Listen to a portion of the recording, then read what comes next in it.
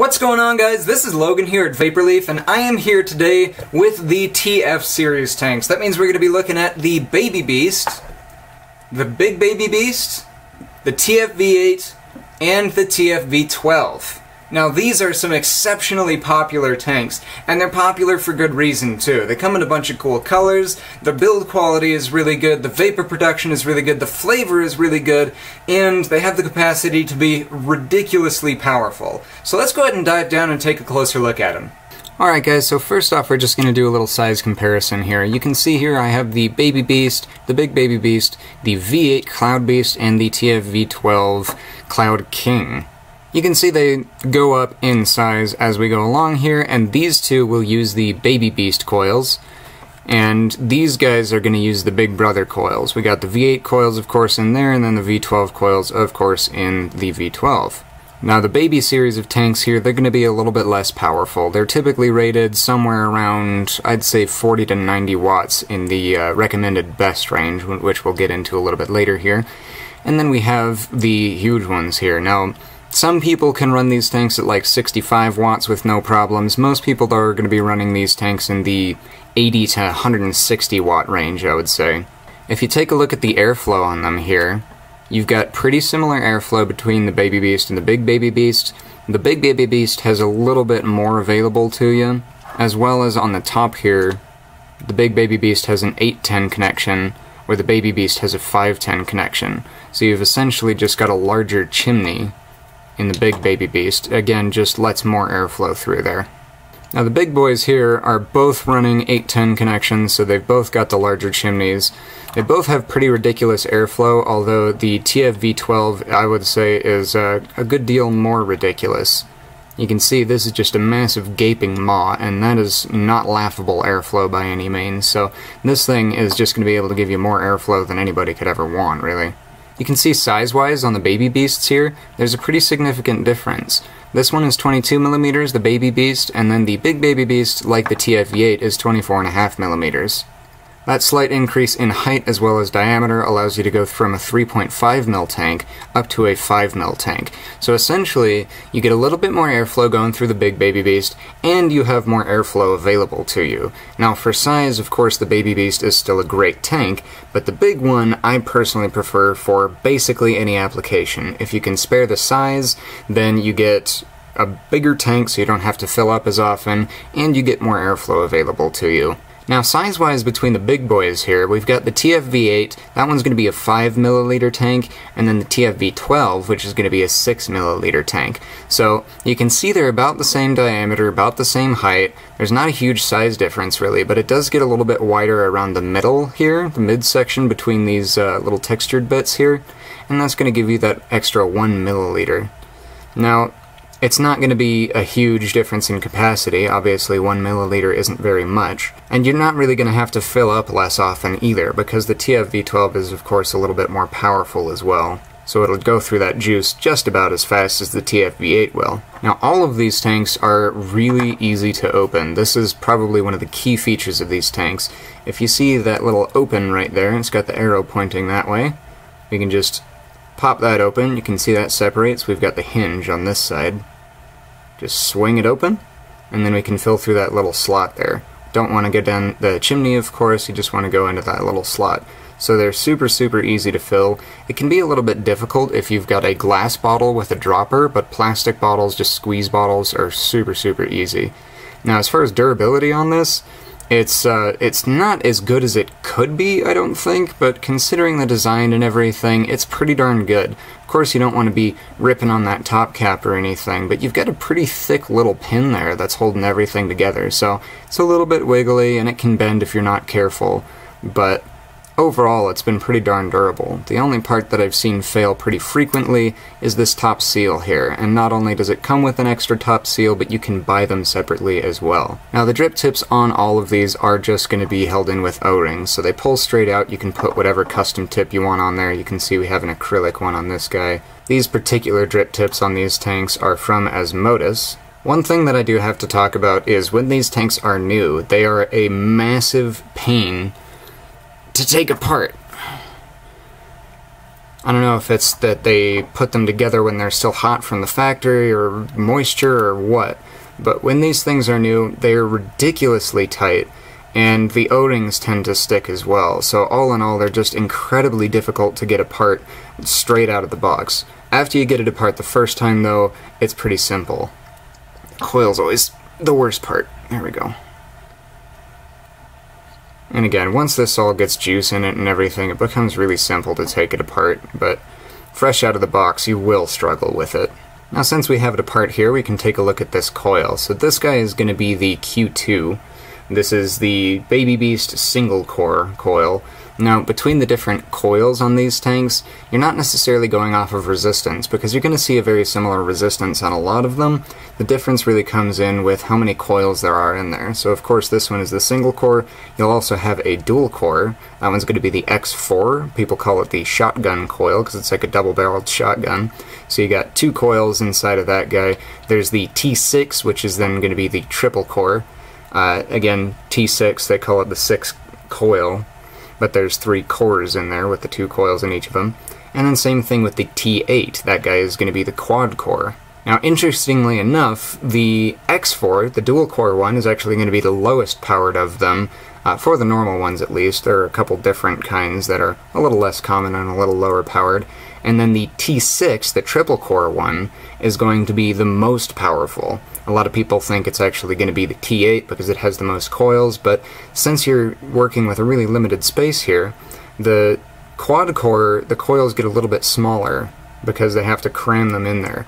On the triple core, the coils can be a little bit bigger, and that allows you to have a little bit more airflow and a little bit more power. Now on the TFV8, the full size, you've got a pretty similar selection of coils. There's the single core, the dual core, the triple core, and the quad core, and then there's the 5 core. That one they stick, of course, 10 coils in there, as they call it 10. Most of the time they're just kind of doubling up those numbers because they're parallel coils, which means it's 2 wires right next to each other, and then they make the coil out of that. So really it's still kind of 5 coils in there, but that's how they like to refer to their coils. Nonetheless, I'm personally running the triple coil in here. You might be able to see the coils peeking out down inside of there. I really like the flavor and the smoothness of the airflow and the vapor density and the heat off of this coil. It's just a perfect balance on everything for me. And down inside of each one of those cores is a fused Clapton. So you remember I told you a lot of the time they call them double the number of coils that there are cores because they do it parallel. Well, a fused Clapton, if you're unfamiliar, you do still have that parallel coil, but then you wrap that like a wound guitar string. So you've just got a lot more surface area, all kinds of little nooks and crannies for the juice to get into, and you end up with really good flavor. Originally I was running the shotgun coil on this, that dual core, and the airflow didn't seem very smooth. It was a little there was a little bit of like buffeting. It was kind of a strange sensation. A lot of people still like that coil, but I personally prefer that nice smooth airflow. Now I run this coil at about 115 watts on my Relo RX200, and that's the sweet spot for me. You can see here, I mentioned we were going to talk about the recommended and best recommended wattage ranges. We've got our resistance on the coil there, 0.2 ohms. The full range, which they recommend 50 to 240 watts on this coil, and then it says best there, and it says 110 to 150. Now, I always try to stick to the best range. If you're outside of the best range, you're probably getting significantly worse performance. You're going to be getting spitting or leaking issues, the coil is going to be drying out, the flavor is just not going to be there, it's going to be hot and muggy. All kinds of things like that. So they did really provide a service to us by saying this is going to be the best range to run it in, instead of, yeah, I guess you can run it here. So again, I'm just inside of that best range at 115 watts, but I find if I go any higher than that, again, it just becomes hot and muggy and the flavor starts going away for me. Now in the TFV12 here, again, really similar selection of coils. You got the single core, dual core, triple core, quad core, and then I believe it jumps straight to the 12, the of course, T12, which is going to be the 6th core.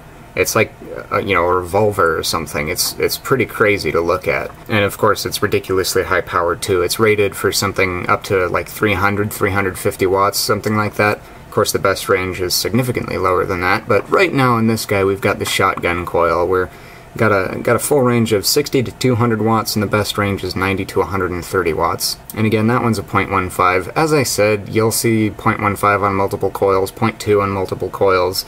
Really, the resistance has a lot less to do with it than the number of cores inside of the coil. One thing I found pretty interesting about these tanks, specifically the TFV12, is they market the glass as explosion-proof glass, which, if you've ever vaped really hard, way harder than you should have on a tank, then you may have gotten it hot enough to crack the glass before. That's my guess with this one, is when they were vaping on it, it was just getting so hot the glass would actually break or potentially even explode, judged by their naming technique there. So it's got explosion-proof glass, whatever that means. It might just be normal Pyrex, but so far so good. It's been pretty durable glass, not that much more durable than standard glass, but it doesn't explode, so I guess they got that right. You may have already noticed as well, 3 of the tanks that I have here have the rainbow finish on there. Now that is a heat-treated finish. They basically just put it in an oven until they get that kind of color to it, which obviously we love. You can see these 3 tanks have juice in them already.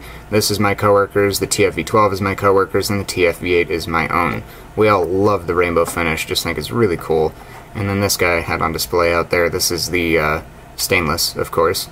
Now it does come with the orange O-rings there, but all of these will come with different colored O-rings if you want to run different ones. As well as these little vape bands here. The TFV8 comes with something a little bit more simple, kind of have that embedded lettering in there. The TFV12 comes with these big rings here with Beast King printed on there, and it says TFV12 on the other side. You get one red, one black, I believe, no matter what color you get. And then same thing, I believe, with all 3 of these guys. You get one black, one orange. So it's a really nice thing that they include some vape bands in there. Can give you a little bit of a closer look at some of the coloration on this rainbow finish here. Looks really cool around the bottom. Typically around the base here as well, you get a lot of really cool colors. And for some reason on the top ends, they're usually a little bit more dull. You can see this section specifically, there's not a whole lot going on there, but it still matches with the rest of the tank. You still get some good coloration up there. Overall, it's just a really cool look, especially with that acrylic drip tip on there. Now, a lot of people ask me what the main difference is between the TFV8 and the TFV12. There's not really a main difference, but I suppose you could say primarily it's really just the coil.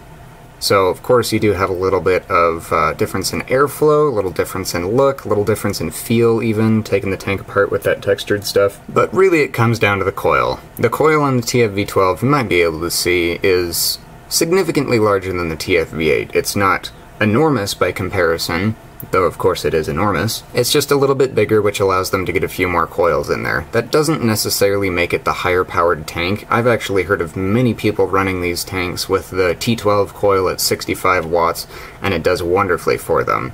I'm not entirely sure how that's possible, because, you know, you'd assume at that low power on a coil like that you'd end up getting leaking issues or something, but basically it's down to which one you like better, what kind of coil option you would like, and potentially if you do want to run higher or lower power. Now, you might be wondering, okay, well, which one of them is the best? Well, it's not really down to best in general, but what's best for you, really. So again, if you're looking for something small, compact, and still nice and powerful, the Baby Beast is a fantastic choice. If you're willing to go a little bit bigger, maybe you're running a single or dual battery device still, but you want a little bit more capacity on there, or you just like the look of the bigger tank, the big Baby Beast, I think, is one of the best tanks on the market right now. And between the TFV8 and the TFV12, again, it's just whichever one you like the look of better, and if you do want to have that ridiculously high capacity, although there will be a little bit of a difference between the coils, of course. Like if we were running the triple coils on each of these, the triple coil in the V12 is going to be a little bit more powerful, a little bit more power hungry, a little bit more juice hungry, where the TFV8 is going to be just a little bit more reasonable. Not that either of these tanks are particularly reasonable, they're going to be ridiculously high powered. I think I covered just about everything there, so last thing before we go up, these do of course all have a 510 connection on the bottom, so they'll fit on just about any device out there. just make sure that you have enough power to run it. If you're running the baby beasts, you can run them on a single battery without any issues, but if you're trying to run these guys on a single battery device, you're not going to have any fun at all. And even the dual battery device, depending on how much you use it, can be a little too power hungry. So a triple battery or quad battery device is really going to suit you better if you're going to be using these at high power all day long, every day. So let's go ahead and bring this up top and see how they work. Alright, so first I'm going to be vaping off of the Big Baby Beast here. We've got it on top of this G-Priv. It's a really cool device. You can check out my video on that if you want to see more of that. And I'm not going to be vaping on the Baby Beast today because they're just so similar. We're just going to stick with this guy. So let's go ahead and see how it does. We're running 89 watts, and we've got the quad-core coil in there.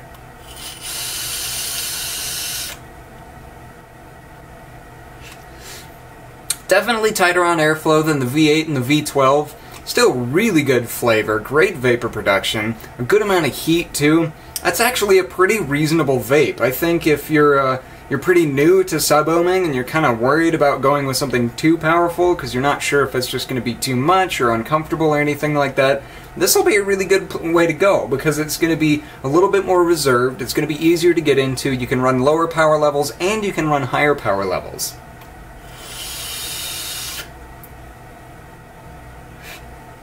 Yeah, great vape off of that. I'm really impressed with these guys. Absolutely love them. Now we're going to move up to the TFV8. As I said, I'm running mine here on my RX200, the original RX200 with the little screen on there.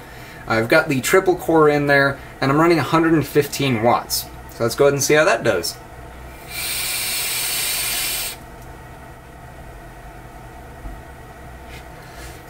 Of course, probably unsurprising, a lot higher power, better on vapor production if you're looking for higher vapor production, of course, better on airflow, again, if you're looking for more airflow, and I'm not really going to say it's better or worse on flavor. The flavor, I think, is really impressive out of the Baby Beast, but I really like the sensation of the flavor off of the TFV8. I think the larger tank lends itself to lighter flavors quite nicely. If you're into maybe creams or light fruits, things like that, if you're using the Baby Beast coils, then those ones are really good for bright, fruity flavors or really any powerful flavor. Really just because of the amount of vapor production.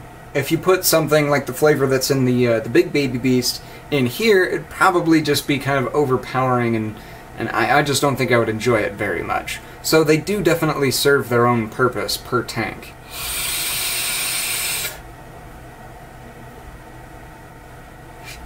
As I said before, the airflow on that triple coil is super smooth.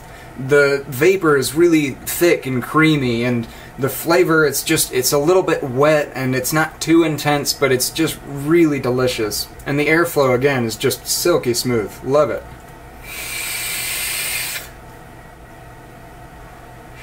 Now I will also mention, the TFV8 and I believe the TFV12 come with a 510 adapter, and I think even the Baby Beast does as well, because that one is also an 810 naturally. So if you want to run a 510 on these tanks, you can, but I would warn you that that's going to tighten up your airflow quite a lot, and it's probably going to become a lot hotter, and you don't get the same sort of distribution of vapor as it enters your mouth. So personally, I really like running the 810 on there. I think it performs really nicely. Now before we move up to the V12, I just wanted to show you one of the coils on its own. This is, if you can see, the 6-core one. You got a fused Clapton in each of those cores, which is why SMOK calls it the T12 coil. Now I've got my all-in-one here for comparison. You can see that coil almost eats the all-in-one. It's a massive, massive coil. In fact, even in comparison to the Big Baby Beast, it wouldn't even fit inside of that tank. It's absolutely huge. So again, I've got my coworkers set up here. We've got the limited edition Gold Snow Wolf, just beautiful thing. Of course with the Rainbow TFV12 up top. He's actually running the shotgun coil in there, that dual core, at 101 watts. So let's see how this guy does.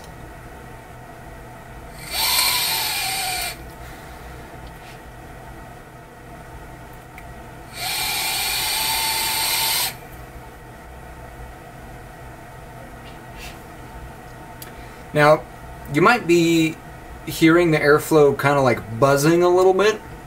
It's kind of making a bit of a strange noise. I'll take a puff without vaporizing. Do you hear that? It's almost like whistling, kinda. It's kind of a strange noise on the airflow there. And he had it cut down to basically a little square there. So we're gonna go ahead and try it like that.